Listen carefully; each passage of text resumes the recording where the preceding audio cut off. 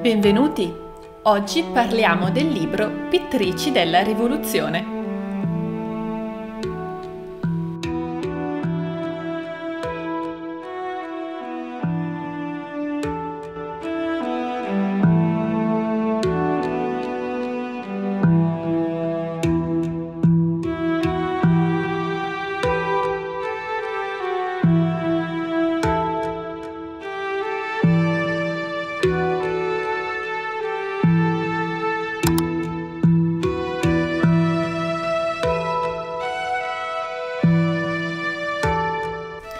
Il libro è questo. Si chiama Pittrici della Rivoluzione, le allieve di Jacques-Louis David. È scritto da Daniela Boni e Monica Manfrini, due donne quindi, e in questa edizione è delle edizioni Pendragon. Questo video sarà strutturato principalmente in due parti. Nella prima parte andremo a raccontare di che cosa parla questo libro, capitolo per capitolo, mentre nella seconda parte dirò le mie personali opinioni. Io lascio il video diviso in capitoli. Dividerò ogni capitolo, nel senso proprio ogni capitolo del libro, ma in fondo poi c'è il capitolo recensione opinione, per cui naturalmente utilizzate il video e i capitoli come più vi è comodo. Se ritenete magari di voler skippare la prima parte e andare direttamente alla recensione, che però, come dico, è una mia opinione personale, naturalmente fatelo, ci sono i capitoli apposta. Se magari volete vedere un capitolo invece di un altro, anche in questo caso proprio capitolo, nel senso capitolo del libro, uno invece di un altro, naturalmente fatelo. E niente, io spero che questo video vi sia utile e andiamo! Il libro è del 2017, stampato a Bologna, ha 295 pagine compresi i ringraziamenti e ha 15 capitoli e poi un'introduzione e per l'appunto la chiusura con i ringraziamenti. E una cosa interessante è che in copertina c'è un quadro. Forse è meglio che lo metto di qua. C'è un quadro. Questo quadro si chiama Giovane donna che disegna ed è di Marie-Denise, detta Nisa, Lemoine-Villiers, che è una delle pittrici di cui si parla proprio all'interno di questo libro. E tra l'altro è un quadro che è stato attribuito fino a non molto tempo fa proprio a Jacques-Louis David. Questo libro l'ho comprato non meno di un anno fa, ma secondo me di più. Il problema è che ho guardato all'interno e non ho messo la data, cosa che solitamente io metto il luogo e la data dove acquisto i libri. Su questo non l'ho fatto, quindi credo di averlo acquistato a una Feltrinelli, però non mi ricordo quando, ma comunque non meno di un anno fa.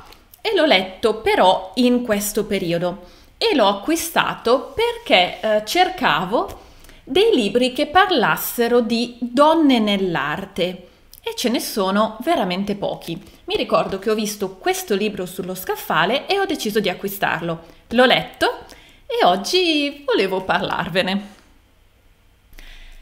Il libro, come dice il titolo, parla delle allieve o perlomeno di alcune delle allieve di Jacques-Louis David. Infatti il sottotitolo è Le allieve di Jacques-Louis David. Jacques-Louis David è un pittore molto famoso che è vissuto tra il Settecento e l'Ottocento e lui ha vissuto la Rivoluzione Francese, ne ha anche preso parte, ne ha anche fatto le conseguenze ed è per questa ragione che questo libro si chiama Pittrici della Rivoluzione, perché chiaramente, essendo Jacques-Louis David il maestro di queste artiste, anche queste artiste hanno vissuto la Rivoluzione Francese, ciascuna a suo modo. E il libro si compone di 15 capitoli proprio perché tratta di 15 artiste e ciascun capitolo è dedicato a una di queste donne. Quello che vorrei fare quindi è parlare brevemente di ciascun capitolo, ovvero di ciascuna delle artiste. I quadri citati sono tantissimi E questo è sia un pregio che un difetto, secondo me, di questo libro, ma che cosa ne penso? Quindi la mia opinione la dirò alla fine del video. I quadri citati in questo manuale sono tantissimi. Ovviamente non li possiamo andare a vedere, praticamente non li citeremo neanche, tranne 3. Perché 3 dipinti sono importanti, 2 perché sono piuttosto conosciuti e il terzo perché è la copertina del libro. Detto questo, quindi, cominciamo. Capitolo 1. Louise Catherine e Anne Guéret, 2 sorelle. In questo primo capitolo si parla della storia e dell'arte di queste 2 sorelle Guéret, Louise Catherine e Anne, che furono le prime allieve di David e che studiarono con lui per 3 anni prima che lui partisse per Roma, a seguito della vincita del Prix de Rome.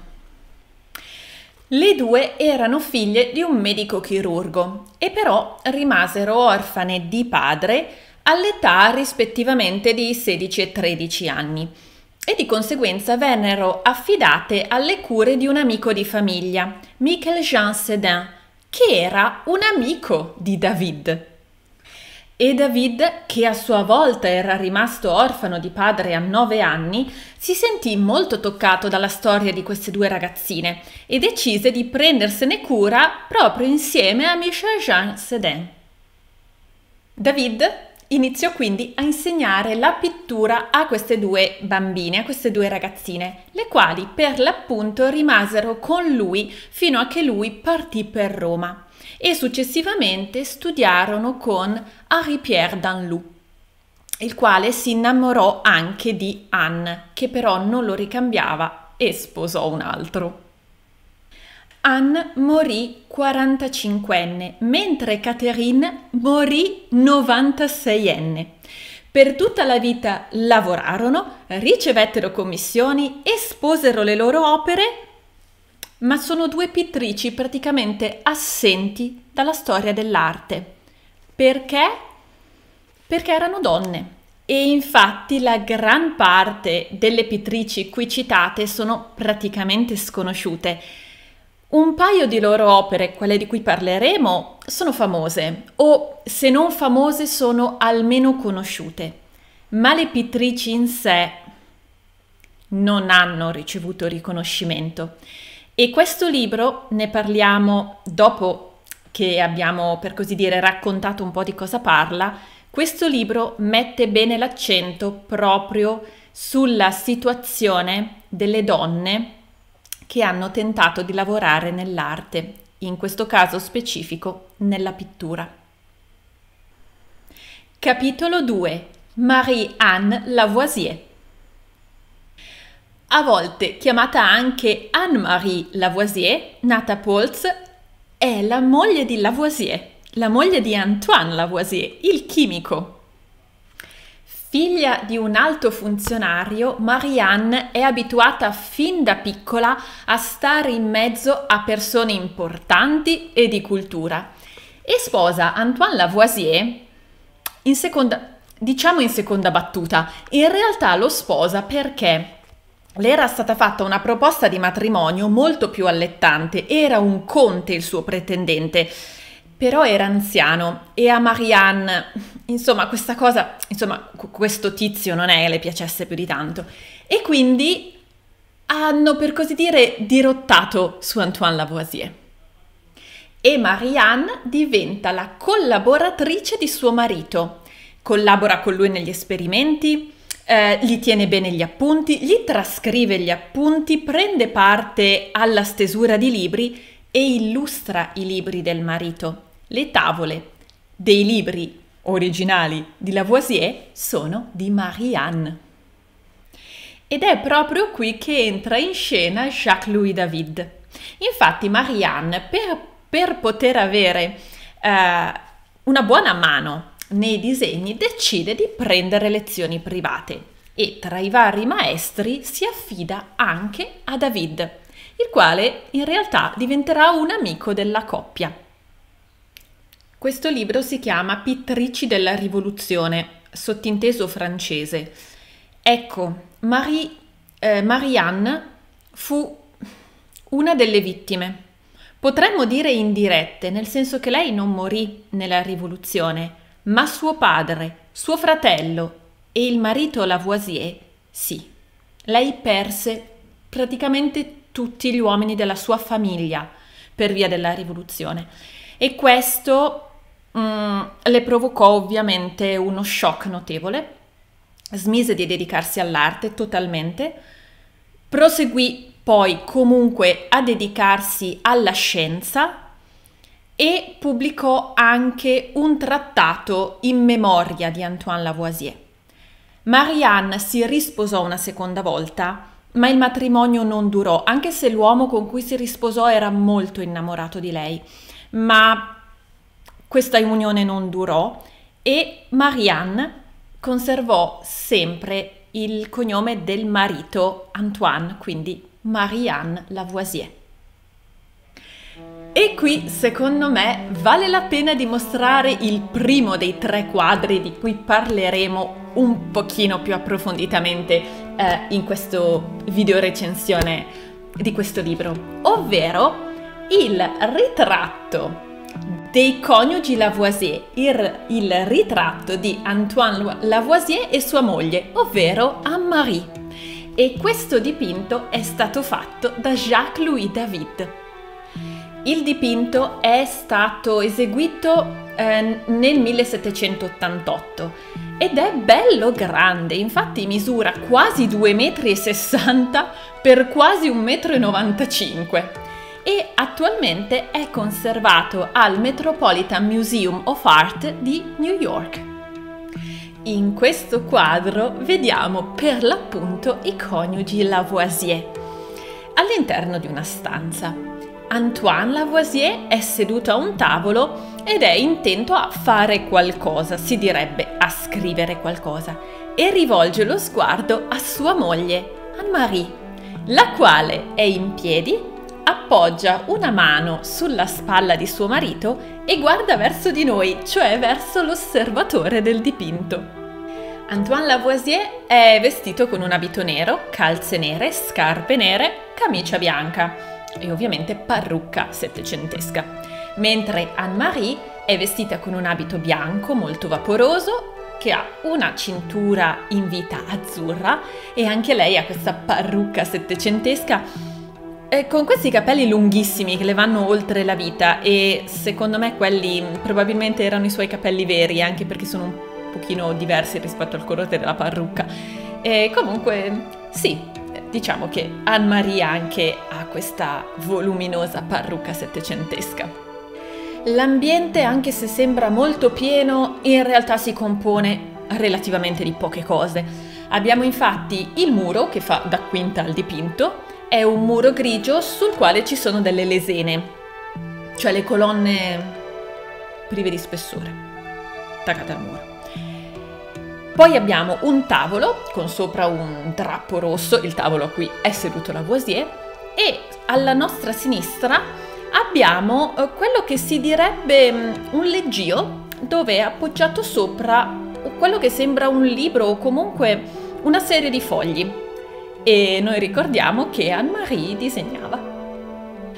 Quello che è interessante notare è che Jacques-Louis David è l'autore del quadro, è come se operasse una sorta di separazione tra il mondo della scienza e il mondo dell'arte. Infatti noi abbiamo i 2 coniugi nel mezzo del dipinto. Alla nostra destra c'è Antoine Lavoisier seduto al tavolo e questo tavolo è ricoperto di oggetti, di strumentazioni scientifiche, quindi che servono al lavoro di Lavoisier. Ce ne sono anche alcune per terra vicino al piede di Antoine Lavoisier. Mentre alla nostra sinistra c'è Marianne e questa sorta di leggio che alcuni definiscono una sedia. Non è chiarissimo che cosa sia, io lo percepisco più come un leggio, considerata la proporzione e la prospettiva di ciò che viene presentato, però insomma abbiamo in buona sostanza quello che evidentemente è un quaderno da disegno, un quaderno appunti, un quaderno da disegno. Quindi è come se Jacques-Louis David operasse una sorta di divisione, da una parte la scienza, dall'altra l'arte. E poi c'era Anne-Marie che giustamente le faceva tutte e due.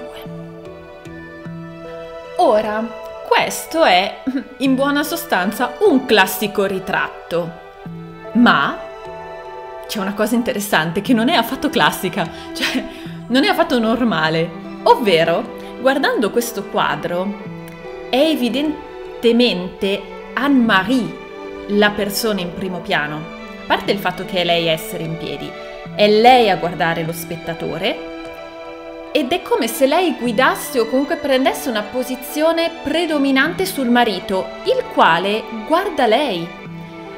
Questo è stranissimo, perché normalmente è l'uomo a guidare nella società per come l'abbiamo vissuta per molti secoli. Quindi in un ritratto del genere dovrebbe essere l'uomo ad avere la posizione predominante e ad avere la posizione di guida. E in realtà in questo caso parrebbe proprio di no. Quindi in questo caso sembrerebbe proprio che David abbia messo Marianne alla guida. Capitolo 3. Constance Marie Charpentier. Nata Blondelus da una famiglia di ricchi commercianti, non nobili, non una roba stratosferica, ma benestanti, a sufficienza da essere costantemente in contatto con personalità del mondo dell'arte e della cultura, Constance prende poi fin da piccola lezioni di arte e prende lezioni per l'appunto anche da Jacques-Louis David. Si sposa con François-Victoire Charpentier e durante la Rivoluzione Constance decide di rimanerne fuori e decide di vivere in casa, di occuparsi della famiglia e fine.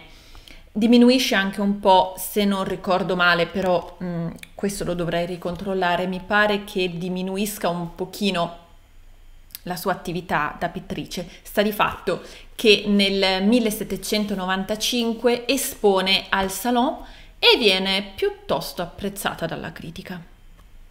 Constance continua una vita tranquilla fino al 1810, quando suo marito muore, ma lei è in grado, facendo l'insegnante di pittura, di mantenere la famiglia e i figli. E quindi, in sostanza, lei ha potuto, in un certo senso, lavorare tutta la vita e ha persino preso una medaglia d'oro al lavoro. Sconosciuta anche lei praticamente dalla storia dell'arte, però diciamo che è stata una pittrice che ha lavorato bene in vita, anche come insegnante. Capitolo 4. Pauline de Marquet-Ozoux.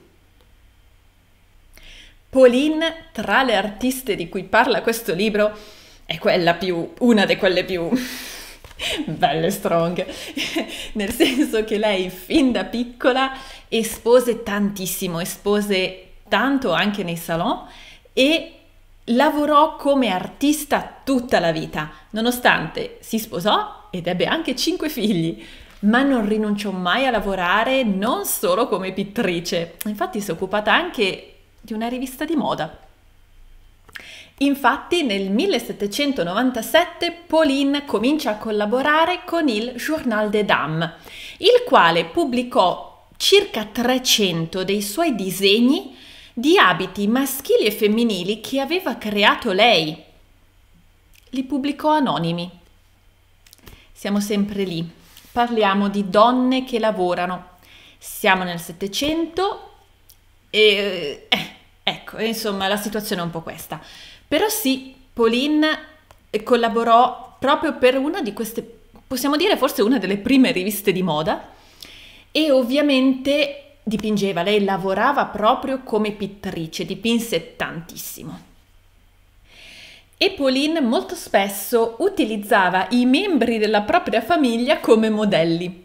Ma non solo, nel 1800 Pauline aprì una scuola di disegno, che però si differenziava dalle scuole di disegno per come un po' si era abituati, perché Pauline non è che desse propriamente lezioni private, o forse dava anche quelle, ma più che il rapporto uno a uno con l'allievo, quindi la sorta di lezione privata, Pauline organizzava in pratica delle master, cioè dei corsi di disegno dove la gente arrivava, faceva gruppo e seguiva il suo corso. E questo è un'innovazione non da poco per il periodo. E tra l'altro Pauline venne incaricata di dipingere dei quadri per Napoleone, per la precisione per il matrimonio di Napoleone con Maria Luisa d'Asburgo-Lorena, e si direbbe che sia stata proprio Maria Luisa a chiedere di Pauline perché le piaceva il suo stile.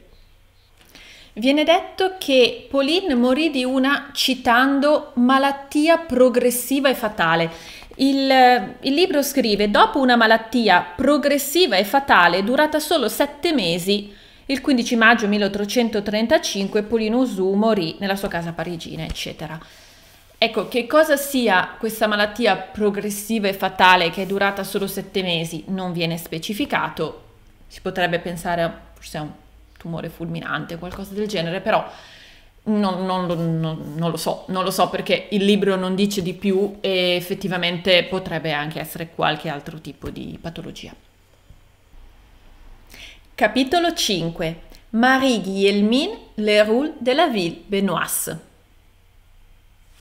Marie-Guilhelmine comincia a prendere lezioni di pittura intorno ai 13 anni e verso la fine del Settecento diventa un'allieva di Jacques-Louis David e promette piuttosto bene. Infatti viene presa molto bene anche all'Exposition de la Jeunesse, quando espone i suoi primi quadri, e tra l'altro in questo primo periodo Marie-Guilhelmine si dedica a dipingere scene tratte dai romanzi più in voga dell'epoca. Perché tra l'altro viene detto, quando viene raccontata la vita di altre artiste, all'epoca chiaramente non solo una donna che lavorava era considerata meno rispetto a un uomo a parità di campo di azione, ma c'erano anche dei soggetti che erano praticamente vietati per le donne. Poi c'è chi li ha dipinti lo stesso. Però sì, diciamo che dipingere scene tratte da romanzi, soprattutto romanzi per signore, era idoneo per una donna. Comunque, Marie-Guilhelmine riesce a lavorare, riesce a cominciare a lavorare, comincia a vendere i suoi quadri, poi diventa affermata e anche lei apre una scuola di disegno. E il suo essere donna le impedì, e in più era anche nobile, perché siccome, il marito era stato fatto conte, lei è stata fatta contessa dopo che è morta, mi pare. Comunque, il fatto di essere di una casta piuttosto elevata, ma soprattutto il fatto di essere donna, le impedì, dopo la restaurazione, di lavorare. Tra l'altro, qui il libro dice questo: intorno a quel periodo alcuni avvenimenti rappresentarono delle novità per le donne artiste, in questo caso novità buone. Nel 1790 infatti venne sancita l'abolizione delle quote per il loro accesso all'Académie e venne loro riconosciuto anche il diritto all'insegnamento. Tuttavia, come misura che andava quasi di pari passo con l'esclusione dai diritti politici, venne introdotto il divieto di ricevere incarichi nell'amministrazione delle arti. E qui possiamo parlare del secondo quadro di cui parliamo oggi, cioè del quadro Portrait d'une négresse, o in italiano Ritratto di una donna nera, proprio di Marie-Guilhelmine. Questo quadro si trova attualmente al Museo del Louvre, ma fu esposto per la prima volta al Salon di Parigi del 1800 e anche il quadro è stato dipinto nel 1800 e quando è stato esposto ha dato uno scandalo enorme. E il perché credo sia facile da capire. Il quadro ritrae una donna nera. All'epoca i neri non erano considerati al pari dei bianchi e le donne non erano considerate al pari degli uomini. Questa persona è nera ed è una donna. Ma non solo. Se noi osserviamo infatti il quadro, vediamo che è ritratta questa donna seduta, leggermente posta di tre quarti, che guarda lo spettatore senza alcun tipo di timore. E ricordiamo che questa persona è nera ed è donna. Eppure sembra non avere paura di guardare lo spettatore. Ma ancora, questa donna è vestita con un panneggio bianco e porta un copricapo bianco, ha una cintura rossa in vita e ha una sorta di manto blu appoggiato sullo schienale della sedia.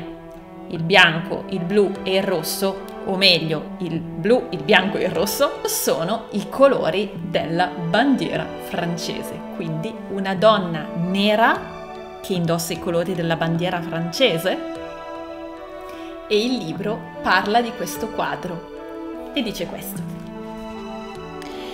la donna di colore di Benoît è molto probabilmente una domestica giunta in Francia dalla Guyana e al seguito della famiglia del cognato Auguste Benoît Cavailly, ufficiale di marina e amministratore coloniale che là si era sposato. Quando Guilhelmine espose quest'opera al Salon, doveva essere ben consapevole dell'impatto che avrebbe avuto sul pubblico e sulla critica. Era quello che cercava. Attraverso il ritratto di questa giovane di cui non conosciamo il nome, la pittrice voleva portare l'attenzione sulla condizione della donna artista, della donna schiava, succube di regole imposte da una morale maschilista che ne limitava ancora pesantemente la libertà di agire, soprattutto in campo artistico. Non a caso, questo ritratto è stato considerato da molti studiosi uno dei primi manifesti del femminismo. Benoît, attraverso la pittura, esalta la bellezza della diversità. Pone la sua modella sulla stessa sedia imbottita dove in seguito farà posare le sue clienti più ricche e titolate. La abbiglia con preziosi tessuti, come lo scialle blu appoggiato sullo schienale e l'abito di un bianco abbagliante appena interrotto da un nastro rosso. Niente a che vedere con gli abiti da lavoro propri della servitù. Drappeggia la leggera mussola di cotone in un turbante che in cornice sottolinea i lineamenti del volto ed esalta ancora di più la bellezza esotica delle labbra, del naso e degli occhi. Possiamo notare che i colori usati, oltre alle varie gradazioni di bruno della carnagione, sono, non a caso, il blu, il bianco e il rosso, quelli del tricolore francese adottato in epoca post-rivoluzionaria e accettato anche da Napoleone. Lo sfondo monocromo, pastoso e brillante, è eseguito a regola d'arte, una vera prova d'artista, al pari della cura nel delineare il collo, le spalle e le braccia. Il chiaroscuro risulta molto efficace nell'evidenziare le zone del corpo più sporgenti come la fronte, il naso, il seno nudo che catturano la luce. Nessun critico potrà mai più commentare negativamente l'abilità nel fare le ombre di Madame Benoît. L'opera fu dipinta prima che Napoleone nel 1802 ripristinasse la schiavitù nelle colonie sotto le pressioni dei proprietari terrieri locali che, avendo investito nelle piantagioni, rischiavano di perdere la manodopera. Entrata in vigore nel 1804 del nuovo codice napoleonico avrebbe imposto restrizioni legali e sociali alle donne e vietato l'immigrazione in Francia delle donne di colore. I giudizi di alcuni critici furono feroci e risentirono tutti del mancato rispetto da parte dell'artista della convenienza estetica, in quanto, secondo i canoni del tempo, i neri erano considerati brutti, meno che umani e comunque inadatti a essere soggetto principale di qualunque forma d'arte. Tra questi critici ricordiamo Jean-Baptiste Boutard, che si espresse in rime piene di disgusto in cui manifestò la sua sfiducia nell'universo al pensiero che una graziosa mano bianca abbia eseguito una tale nefandezza, e Charles Thévenin che, con orrore più sfumato, definì il quadro una sublime macchia, accomunando la modella nera a qualcosa di sporco.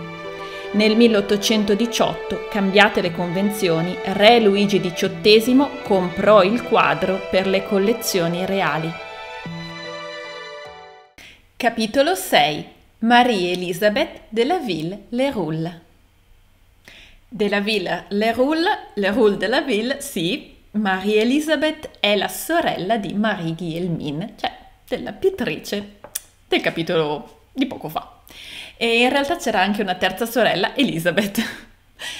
Sì, all'epoca era d'uso chiamare le sorelle o i fratelli tra loro, con le sorelle soprattutto, con nomi simili, ed era uso anche dare, per esempio, alla figlia successiva il nome della sorella morta. Si usava così. E tutte e tre, quindi Marie Guilhelmine, Marie-Elisabeth e Elisabeth, diventano allieve di David. E tra l'altro diventano allieve perché i genitori non erano un granché benestanti e in sostanza il ragionamento che hanno fatto è: così avete un lavoro. Fine. Così potete pagarvi le spese qualora fosse, potete pagarvi anche la dote. Quindi devo dire che non è neanche male come ragionamento. E insomma hanno mandato le figlie a imparare un mestiere. Quindi anche Marie-Elisabeth cominciò a esporre da piccola all'Exposition de la Jeunesse e venne lodata con queste parole. Dice il libro, quest'opera, cita delle opere prima, ricevette critiche favorevoli dal Mercure de France che, citando, pur rilevando qualche imprecisione anatomica ed espressiva, lodò la fermezza del disegno, la pennellata decisa, il fare sicuro, soprattutto trattandosi di una donna.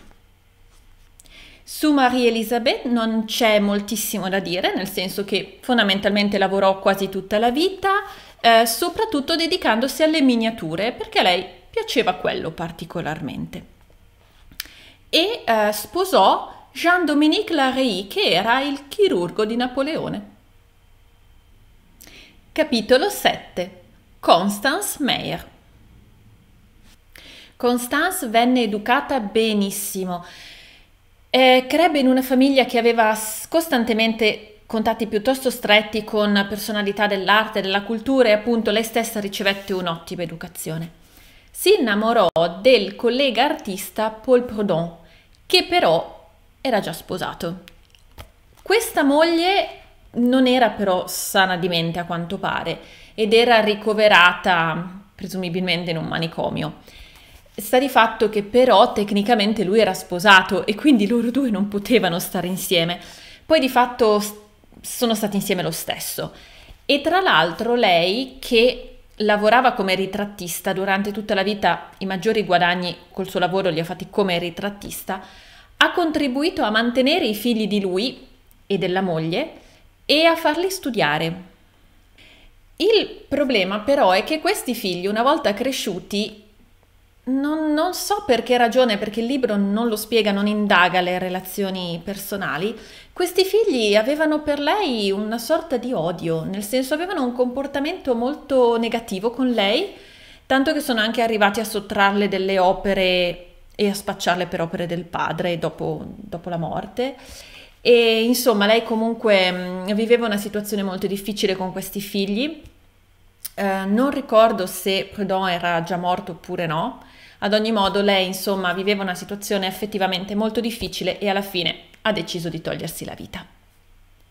E lei è diventata una sorta di prima eroina romantica, sia per la storia della sua vita, per il suo comportamento, ma anche perché lei era una di quelle che disegnava, che dipingeva cose proibite alle donne.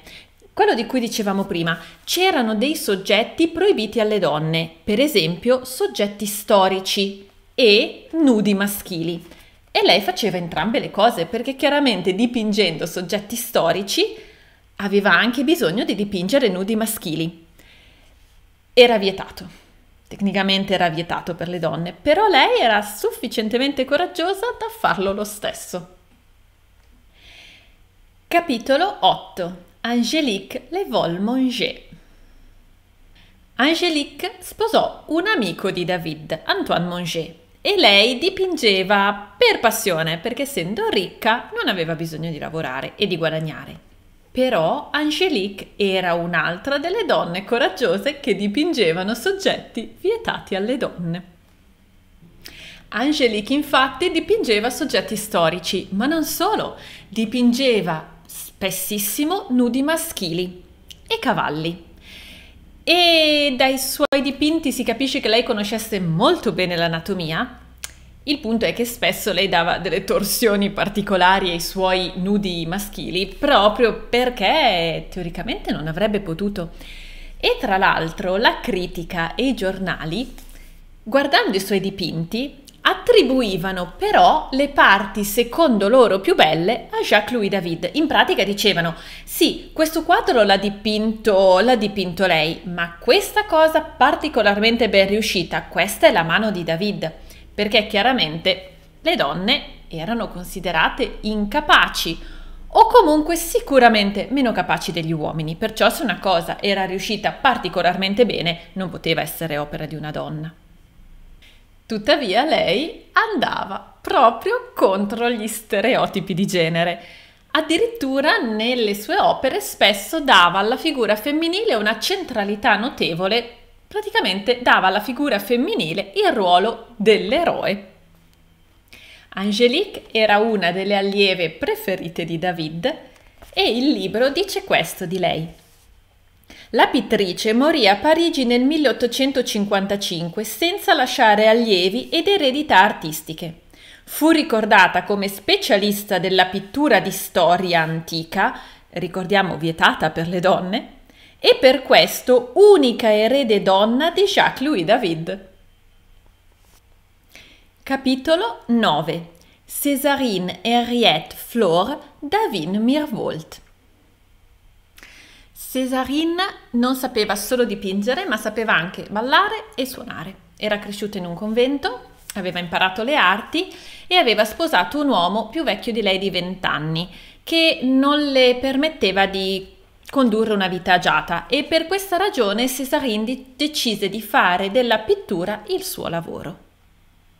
Césarine era una miniaturista, anche lei ritrattista, miniaturista, pittrice, tanto da vincere pure lei una medaglia d'oro in un salon, e nel 1805 aprì una scuola che aveva la particolarità che oltre a insegnare pittura insegnava anche musica.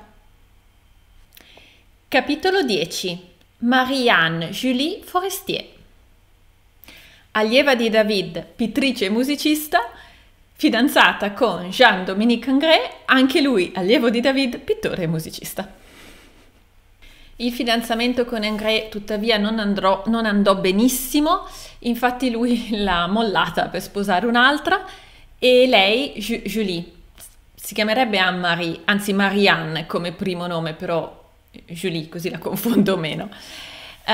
Julie ha scritto un romanzo dove i protagonisti vivono esattamente questa storia, quindi c'è questa donna innamorata di quest'uomo che però la lascia per un'altra, eccetera. Insomma, diciamo che ha usato la scrittura in modo catartico, anche perché la rottura con lui le aveva causato una depressione. Julie era un abile ritrattista, però dopo la morte dei genitori non riusciva a mantenersi con il suo lavoro di ritrattista. Lei tra l'altro non si era mai sposata perché era sempre rimasta sentimentalmente legata a Ingres che l'aveva lasciata, e alla fine anche lei aprì una scuola di disegno di pittura per ragazze, però alla fine comunque a livello economico non è mai stata benissimo. E di lei Ingres scrive questo. Facevamo molta musica in quella casa, erano musicisti sia lei che lui anche, oltre a essere pittori. Di solito trascorrevo lì le mie serate. Io suonavo il violino, Demoiselle mi accompagnava. Provavo per lei un sentimento che fu ricambiato, ma dato che stavo per partire per l'Italia, i genitori decisero di rimandare il matrimonio all'epoca del mio ritorno. Ma una bella sera, la sera dei saluti, la ragazza espresse un punto di vista contrario al mio in campo pittorico e mi tenne testa. Questo mi mise sull'avviso e la lasciai. E posso dire, povera Julie, che per tutta la vita è stata sentimentalmente legata a questo. Julie, avevi fatto un affare. Julie, avevi fatto un affare, perché se il tuo partner, che sia uomo o donna, ti molla perché non accetta che tu abbia un parere contrario al suo. Julie, avevi fatto un affare, non importa. La povera Julie non si è accorta che aveva fatto un affare a levarsi sto tizio di torno.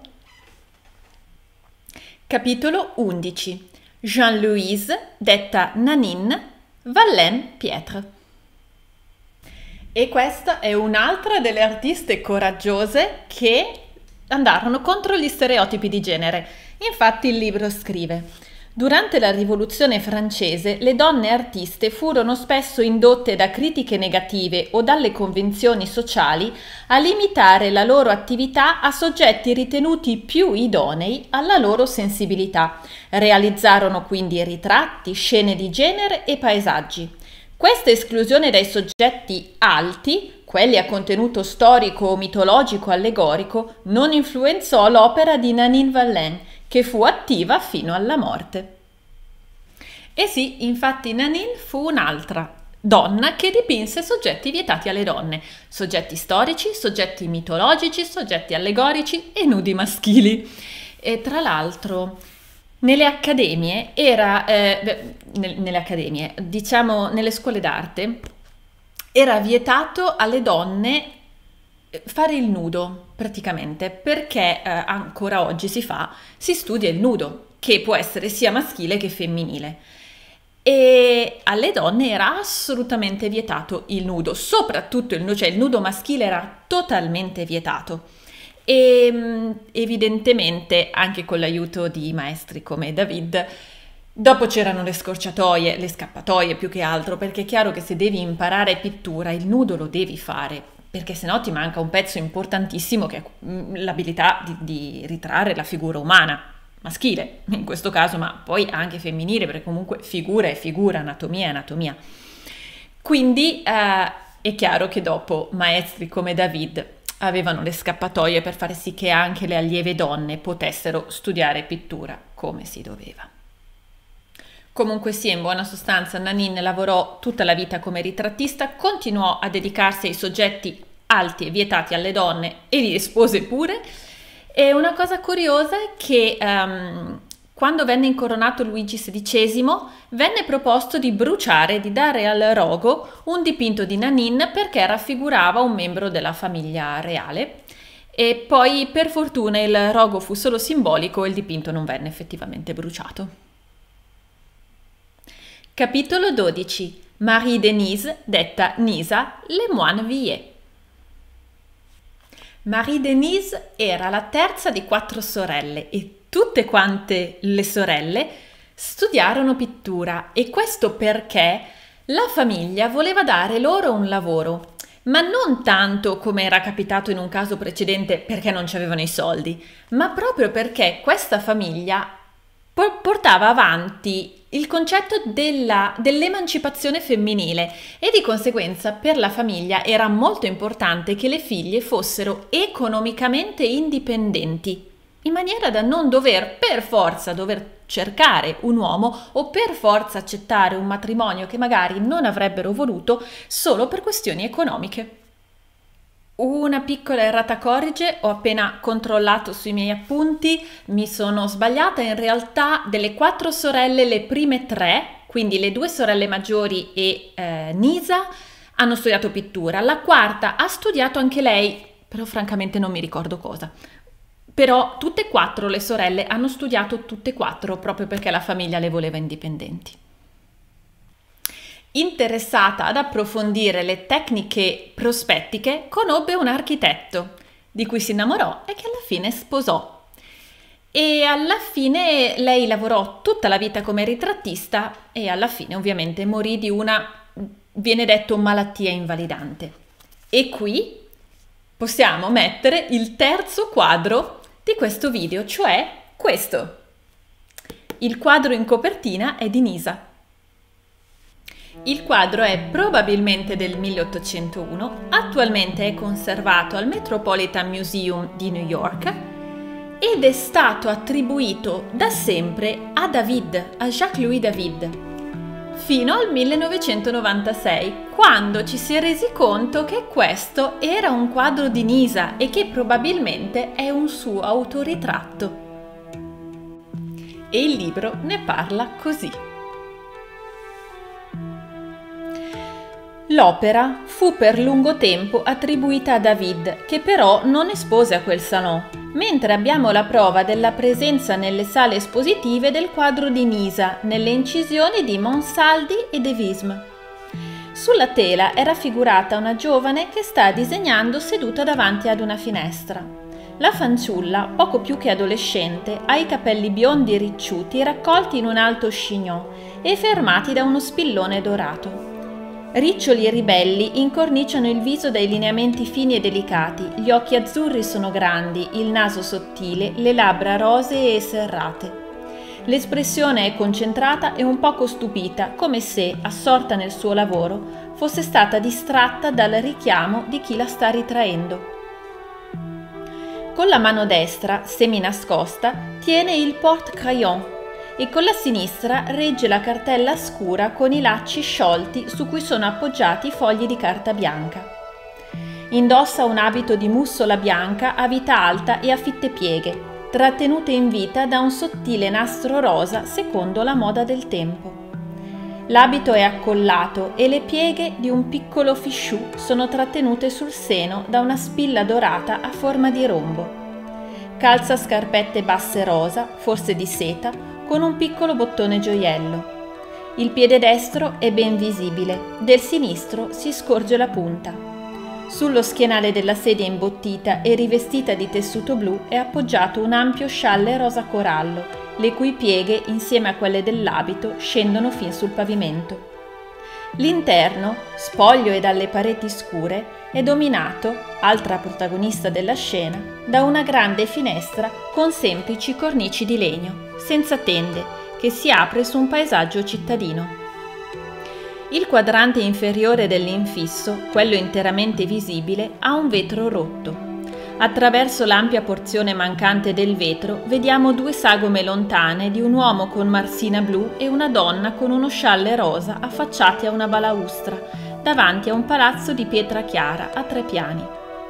Annie Gonnet ha riconosciuto la posizione della stanza in cui si trova la giovane disegnatrice. Si tratta di uno degli ambienti del Louvre, affacciati sulla Senna, dove gli artisti avevano i loro atelier e dove venivano impartite le lezioni agli allievi. La studiosa ha individuato anche la posizione del palazzo sul quai Malaquais, dall'altro lato della Senna, davanti al quale si vede l'alto muro di contenimento del fiume e la balaustra di ferro a cui si affacciano le 2 persone. Colpisce in questi particolari la fermezza del gesto che tratteggia le figurine lontane e il vetro rotto. Nisa Villiers maturò questa sensibilità da abile miniaturista in oltre 10 anni di attività, favorita dalla vicinanza e dagli insegnamenti delle 2 sorelle maggiori, anche loro esperte in questa tecnica. Capitolo 13. Stéphanie de Virieu. Disegnatrice, pittrice, scultrice, letterata e anche un po' musicista, Stéphanie era davvero un'artista completa, che però, a differenza di altre, decise di non andare contro gli stereotipi di genere. Forse si trovava bene così, se è una scelta libera, benissimo. Lei decise di non sposarsi mai. Sì, questo in effetti non è proprio ciò che veniva richiesto a una donna veniva richiesto di sposarsi e fare figli. Lei decise di non sposarsi mai e di restare in famiglia tutta la vita. E praticò la sua arte, ma non davvero come un lavoro. Infatti, nonostante ricevette delle commissioni, decise in sostanza di non farne mai un lavoro e non espose mai, anche perché lei aveva di sé una concezione che sarebbe da capire se era una concezione troppo severa di sé davvero, oppure se era un modo, come dire, per cavarsi d'impiccio, perché siccome magari lei non voleva fare veramente la professione, forse dicendo male di sé, era un po' come se metteva le mani avanti. Infatti lei di se stessa diceva questo. Nel 1816, ad esempio, dichiarò la propria passione per l'arte, riconoscendo tuttavia con amarezza che, e qui sono le parole di Stéphanie, la nullità dei miei studi è tale che io sono e sarò solo un aborto. E questo pessimismo è presente anche durante il viaggio in Italia. All'epoca, per gli artisti, fare un viaggio in Italia era un po' come il coronamento di laurea, cioè era una roba che ogni artista serio doveva fare, perché l'Italia è la culla della cultura, dell'arte. Quindi se sei un artista serio, te prendi e vai in Italia, ok? E vedi dal vero le opere d'arte. Ora, lei non era un'artista professionista, per scelta, diciamo, insomma, lei non ha voluto farlo, però comunque ha fatto con alcuni amici un viaggio studio in Italia e durante questo viaggio, dove lei continuava a disegnare, schizzare, prendere appunti, continuava a dire che non aveva studiato abbastanza, cioè che non si sentiva abbastanza, che non aveva studiato abbastanza, che non era capace abbastanza. Ah sì, e piccola curiosità, Stéphanie era amica del poeta Lamartine. Capitolo 14. Sophie Berthaud Scheradam. Proveniente da una famiglia per nulla benestante, venne avviata alla pittura per avere un lavoro. E una curiosità di lei è che sposò, probabilmente, quello che era il nipote del costruttore di orologi svizzero Breguet. Era anche lei una ritrattista e siccome il marito aveva avuto un tracollo finanziario, lei decise di partire per la Russia per inserirsi nella società bene e diventare la ritrattista delle nobildonne russe. E fece proprio così. Lavorò quindi prevalentemente in Russia, nella nobiltà, ritraendo le nobildonne e poi, quando si ammalò, tornò in Francia e morì in Francia. Capitolo 15. Louise Rose Julie du Vidal de Montferrier Hugo. Pittrice affermata, lavorò con la pittura, mantenne la famiglia con la pittura e volle approfondire gli studi di pittura come i colleghi maschi. Studiò e lavorò con i colleghi maschi e dai colleghi maschi ricevette anche dei ritratti, ovvero molti suoi colleghi uomini le fecero dei ritratti. Una cosa interessante da sapere è che la moglie del presidente degli Stati Uniti, James Monroe, che era presidente nel 1819, chiese a Julie du Vidal di fare un dipinto. Era il ritratto di un'istitutrice che però non si sa se venne mai realizzato. E Julie du Vidal conosceva la fidanzata di Victor Hugo. E Victor Hugo osteggiava questa amicizia perché lui aveva paura che pure la sua fidanzata volesse fare la pittrice.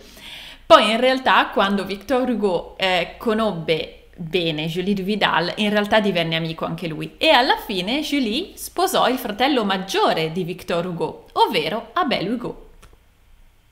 E il libro dice che a oggi Julie du Vidal è l'unica artista donna presente con un'opera nei locali del Parlamento francese.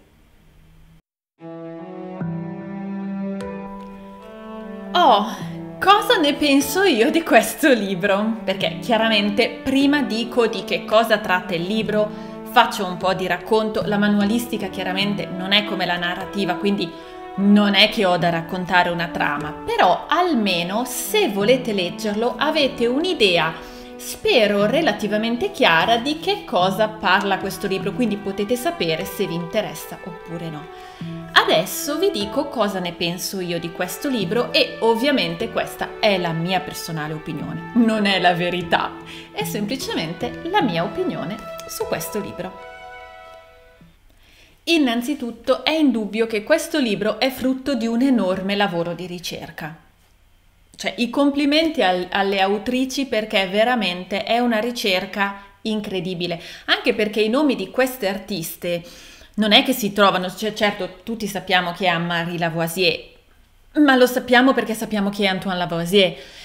Di lei come artista non è che ne sappiamo chissà quanto, almeno non io personalmente. E anche le altre artiste, certo io conoscevo già il ritratto di Donna Nera, però di base i nomi delle altre artiste non le conoscevo, quindi sono artiste che non sono presenti veramente nella storia dell'arte, proprio perché donne per l'appunto, e di conseguenza questo libro è frutto di un enorme lavoro di ricerca. Questo va senz'altro detto, bisogna dire questa cosa.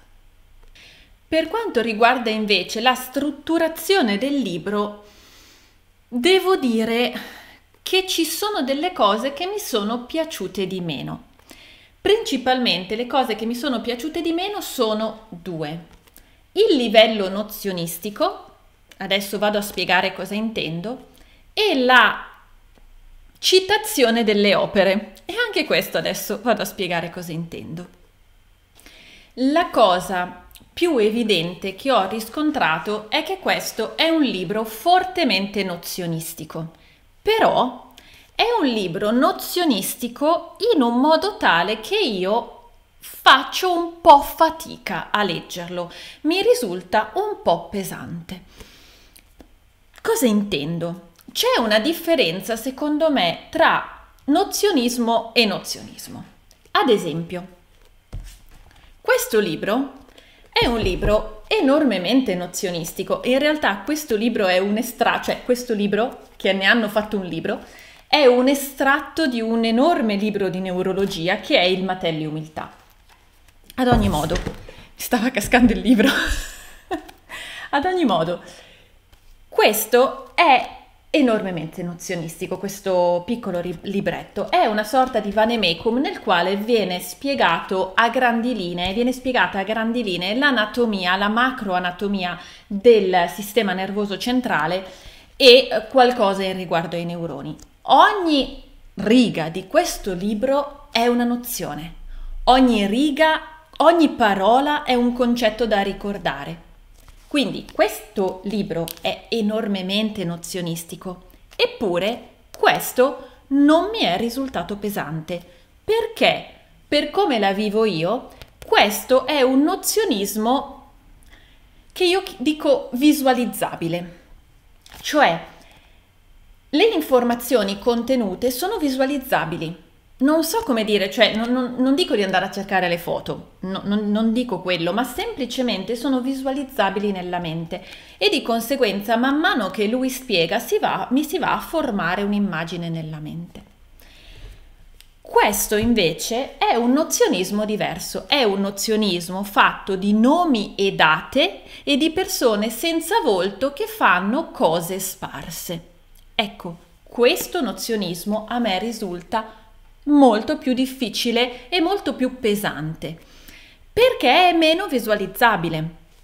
E io tra l'altro sono aiutata dal fatto dell'essere sinestesica, io sono sinestesica. Pensavo di farci un video perché è una caratteristica che hanno alcuni artisti, comunque pensavo di farci un video sulla sinestesia, lo voglio fare. Ad ogni modo io vedo, tra virgolette, non è che le vedo, è un vedere mentale, per esempio i numeri colorati, perciò per me le date sono colorate, però caspita questo libro è pieno di date, quindi è vero che io sono un filino aiutata dal fatto che i numeri per esempio li vedo colorati e non solo i numeri, e vabbè dopo della sinestesia ne voglio parlare in un video a parte. Ma mi immagino anche una persona che non ha nemmeno questo, cioè che magari non ha la visualizzazione a colori di numeri e lettere. E secondo me è ancora più difficile, ancora più pesante ricordarsi queste informazioni, proprio perché sono informazioni molto frammentarie. Il libro stesso è molto frammentario. E che è un libro frammentario, secondo me lo si vede già dal fatto che ha 15 capitoli che trattano 15 cose diverse. Sono le 15 artiste di cui abbiamo parlato, che abbiamo raccontato. Ora, queste 15 persone sono legate dal fatto di essere state tutte allieve di Jacques-Louis David. Però è anche vero che, almeno l'impressione che ho avuto io, è che mentre lo leggevo a un certo punto ho perso di vista il filo rosso. Sì, è vero, è chiaro, sono allieve di David, sì, sono anche vissute tutte come ragazze o adulte nel periodo della Rivoluzione, ma alla fine questa cosa non viene, secondo me, veramente approfondita nel libro. La pittrice tal dei tali è stata allieva di David per 8 anni e poi ha sposato questo, ha fatto questo, era una ritrattista, va bene. Però, come dire, secondo me è come se mancasse di narrativa questo libro. Io ora l'ho appena letto e per fare questo video non solo l'ho appena letto, quindi sono fresca di lettura, ma ho anche preso degli appunti esterni per farmi da guida, per esempio sulle date. Io devo essere sincera, tra un mese non lo so che cosa mi rimarrà di questo libro, certo, il concetto generale di sicuro, ma i nomi delle artiste, la loro vita, le nozioni mi rimarranno? Io ho paura non troppo. E perché dico questo?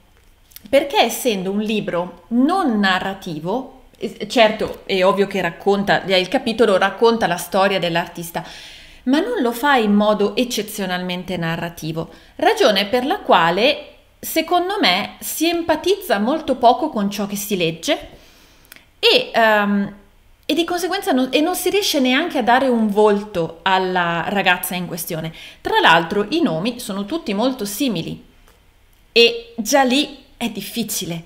Sono nomi molto simili, sono storie alla fine molto simili, perché ricordiamo che parliamo di donne a cavallo tra 700 e 800. Sono tutte pittrici e vivono tutte nello stesso contesto. Distinguere una dall'altra secondo me è difficile. Per cui quello che ho trovato è che questo libro si concentra tantissimo sulla nozione pura, quindi la data, il nome del marito, il nome del padre, il nome del salon dove ha esposto e così via. Però trovo che mi è mancato proprio il sentimento, il cuore di queste persone descritte. Per esempio, quella che più mi è rimasta in mente è Constance, la ragazza che si è suicidata per via del fatto che era in cattivi rapporti con i figli adottivi. Perché mi è rimasta di più lei? Perché mi sono figurata questa storia che ha un impatto relazionale, ha un impatto emotivo. Detta in altro modo, questa persona ha un suo sé, non è un nome all'interno di un contesto storico fatto di altri nomi. Quindi, secondo me, questo libro, che ripeto è frutto di un enorme lavoro di ricerca, in realtà forse una volta letto ho paura che rimanga poco. La seconda cosa che a me personalmente è stata un pochino scomoda è stata la questione delle citazioni dei dipinti. Ora, questo libro è pieno, e quando dico pieno intendo pieno di citazioni di titoli dei dipinti, che se apri a caso li trovi. Ho aperto davvero a caso. Ad esempio, qui dice Marie Guillemin nel mese di settembre, vabbè andiamo avanti. Allora, una già presentata all'Exposition de la Jeunesse, l'addio di Psiche alla famiglia e l'innocenza tra il vizio e la virtù, oltre a il capitano Morden e Clarissa. Ok, 3 dipinti citati in 2 righe. L'addio di Psiche alla famiglia, l'innocenza tra il vizio e la virtù e il capitano Morden e Clarissa. Ora, io devo essere sincera, io questi dipinti non li conosco. Quindi cosa devo fare? Devo interrompere la lettura e andare su Google a cercare il dipinto in questione. E il problema è anche che non sempre si trova. Certo, qualcosa si trova, ma molti altri dipinti citati non si trovano nemmeno sulla rete, probabilmente perché sono artiste davvero troppo sconosciute. E questo libro cita titoli dei dipinti, ne parla come è giusto che sia, però non li mostra. È vero, a onor del vero ci sono delle tavole, ma sono davvero poche. Ora faccio vedere. Ecco qua. Allora, adesso devo guardare lì. Io quando guardo lì, anche quando mi muovo che guardo lì, è perché lì c'è lo schermo del computer. Quindi ora devo guardare lì per capire che sto inquadrando. Ecco qua. Allora, no, di qui. Queste sono le tavole presenti nel libro. Voilà, queste. queste, queste e questa. Come si capisce molto bene, non è nemmeno un'opera di ogni artista, se non mi sbaglio, non è, no, infatti non è un'opera di ogni artista, altrimenti dovrebbero essere 15. Non è né un'opera di ogni artista e per ovvie ragioni non è nemmeno tutte le opere citate, perché questo libro veramente ne cita una marea, io non le ho contate chiaramente, ma secondo me se sono 100 sono poche quelle citate. E il problema è proprio questo, che essendo pittrici praticamente sconosciute, non solo nella memoria non si hanno questi dipinti perché non li si conosce, almeno io queste artiste, a parte Benoist che ha dipinto la Donna Nera e a parte Marie Lavoisier, che però io la conosco per altri versi, le altre pittrici io non le conoscevo e di conseguenza non conosco le loro opere. Quindi il primo problema secondo me è che durante la lettura bisogna interrompere la lettura e la concentrazione per andare su Google e cercare, vediamo se trovo il dipinto. E il doppio problema, il secondo problema è quando neanche Google te lo trova, perché di alcuni, ripeto, di alcuni sì, di altri purtroppo no. È vero anche che chiaramente hanno dovuto fare una scelta gli autori. Perché se avessero messo, non dico tutte, ma una piccola parte delle opere citate, questo libro diventava un'enciclopedia. O diversamente uno fa un libro per ogni artista e a quel punto le opere che citi, o almeno quelle maggiori, le metti dentro in tavola. Hanno dovuto fare una scelta. Facciamo così e va bene così, o facciamo una roba più complessa, più grossa? Hanno scelto di fare questo. E va benissimo, sono scelte anche perché c'è da dire che, attenzione, se questo libro non ci fosse stato, io queste artiste minori probabilmente non le avrei conosciute, quindi in realtà è un ottimo lavoro e va comunque benissimo così. Questo libro vale la pena leggerlo? Io sono un amante dei libri. C'è un po' quel feticismo del libro fisico, soprattutto per la manualistica, quindi tenderei a dire, cioè sì, nel senso, alla fine, secondo me va sempre la pena leggere tutto. Però è anche vero, diciamo, al di là di questo ragionamento, forse dipende che cosa si cerca. Io questo libro l'ho letto e l'ho letto una volta sola e l'ho letto, non l'ho studiato, l'ho solo letto. Quindi è chiaro che quello che resta e che resterà sarà molto meno rispetto a uno studio, proprio perché l'impostazione non è narrativa ma è nozionistica e quindi dopo una sola prima lettura quello che resta poi attaccato non è tantissimo. Però senz'altro, secondo me, è prima di tutto un libro che va a toccare un argomento che diversamente non viene toccato. Ripeto, io queste artiste non le conoscevo, le ho conosciute grazie a questo libro e in un certo senso potrebbe farmi in futuro da vademecum. Perché volessi io, non lo so, per esempio, facciamo finta che vediamo che ho preso. No, ho preso proprio quella che conosco bene, quindi andiamo a un altro capitolo, vediamo. Ok, per esempio, se io volessi un giorno approfondire Pauline de Marquet-Ozoux, eccola qua. Quindi questo potrebbe essere il punto di partenza e una sorta di mini catalogo delle sue opere. Non saprei dire se principali, ma sicuramente importanti se vengono citate qui. Quindi questo libro secondo me è molto utile a livello scolastico, quando si ha bisogno per varie ragioni di avere tante nozioni, perché magari si deve fare una ricerca o perché si deve dare un esame specifico. Oppure, secondo me, va anche benissimo come lo terrò io, cioè come vademecum d'inizio. Ah sì, la Pittrici della Rivoluzione, mi ricordo che è una di queste, parto da qui, quest'opera, quest'altra, e da lì parte una ricerca di approfondimento. Quindi, secondo me, è molto utile proprio a livello sì, puramente nozionistico, da leggere come fosse un libro divulgativo Secondo me un pochino meno, è un pochino più pesante, ecco, come libro divulgativo, però come base per future ricerche, quindi come libro puramente nozionistico, è ottimo. E una cosa senz'altro interessante che esce da questo libro è la condizione della donna all'epoca. Il libro non ci si sofferma davvero, proprio perché, come ho già detto 1000 volte, essendo un libro fondamentalmente nozionistico e non narrativo, non approfondisce, diciamo, le questioni sociali, artistiche, relazionali e così via. Perciò la situazione, la condizione della donna non viene approfondita, però è inevitabile parlarne.